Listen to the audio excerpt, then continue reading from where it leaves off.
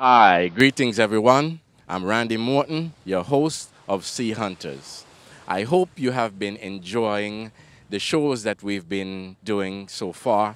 And today we are on location between Herbert's Beach and Long Haul Beach to talk about sargassum.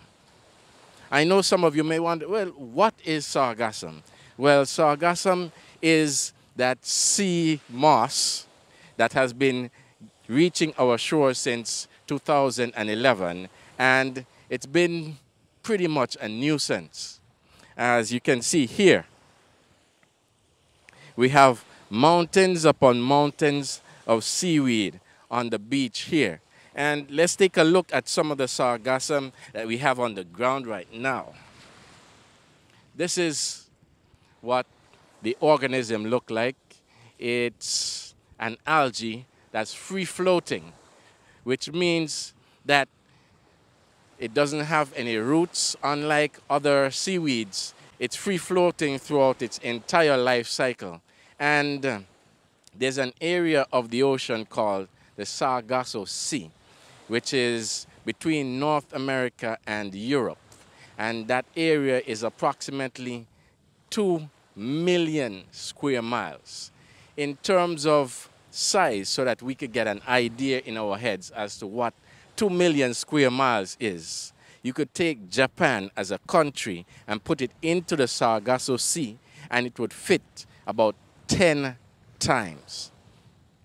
Now that is huge. Well, sargassum, when it's in the Sargasso Sea, it provides a habitat for various species of marine organisms. It also provides shelter and food. But when it hits the shore or the near shore area, it becomes more of a nuisance. And when it is in that near shore area for a period of time, it begins to decay. Then it falls to the ground or falls to the ocean floor.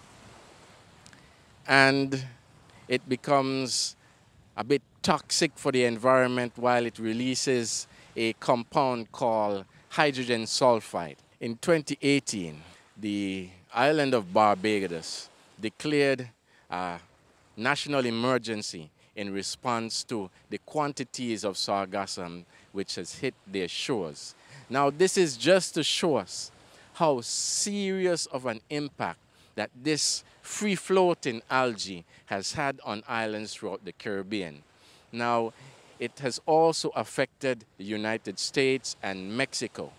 Many hotels have had to close and have had to invest heavily on equipment to remove the sargassum so that their guests can enjoy their lovely beaches. We here on the island of Nevis has been a bit more fortunate in that the sargassum would only impact on the south to northeastern coast of the island. And of course, you know, there are no hotels in those areas. However, we have multiple fish landing sites. So sargassum has been a serious problem for fishing and the fishing industry. And we'll be visiting a fish landing site shortly to take a look at some of the possible impacts of sargassum there.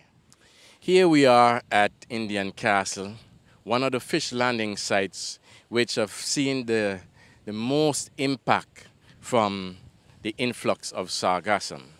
Even earlier on this year, possibly in June, fishers were unable to fish for at least an entire week because of the amount of sargassum which was on the shore and in the near shore areas. And they've sought assistance from the Nevis Island government, which provided resources in the form of heavy equipment to have the sargassum shifted from the areas where they would normally launch their vessels to an area on the side, as you can see over there. Now, before I spoke to you about the Sargasso Sea, and research has shown that there is actually a small Sargasso Sea, which is where the sargassum that's affecting the Caribbean region is coming from. And the small Sargasso Sea is located off the coast of Brazil. And research has shown that the nutrients that are in the Amazon River is that's probably feeding the sargassum in that area and causing it to have exponential growth. And as the ocean currents move from that area up through the Caribbean, it takes some of the sargassum with it, which is why we have been affected by it. So, I guess the question is, what are we going to do with the sargassum? Because clearly it's here to stay. Many persons have already begun to use it in the agriculture sector. I believe there is a business in St. Lucia which converts sargassum into liquid fertilizer, where agricultural producers could purchase and utilize on their farms to provide the people of St. Lucia with nutritious food. Here on the island of Nevis, there was an experiment in 2018 which aimed to utilize sargassum in multiple ways. And one of the main methods was to use as compost. That experiment did not yield a significant difference between that compost and another compost, so other experiments would be ongoing in the near future. There has also been farmers here on the island who said that they've been using sargassum for years in their farm, unbeknownst to most people. But they said that it has had good results from it, and I'm sure we who've been purchasing the food have actually been enjoying the fruits of their labor as well. But as it relates to fishing, the question is, how can we find some major use for sargassum that it might have a lower impact on our fishers?